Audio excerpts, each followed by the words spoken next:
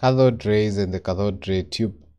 So the cathode ray tube, we refer to it as the CRT. So by the end of this topic, you the learner should be able to actually describe the production of cathode rays, state the properties of cathode rays, explain the functioning of a cathode ray oscilloscope and a television tube, explain the uses of a cathode ray oscilloscope, and finally solve problems involving cathode ray oscilloscope. So if you're able to get the physics application, all these notes are quite detailed in the app, which actually doesn't require you to have access to Wi-Fi or bundles, that is cellular data, and so it's the best investment you can actually make.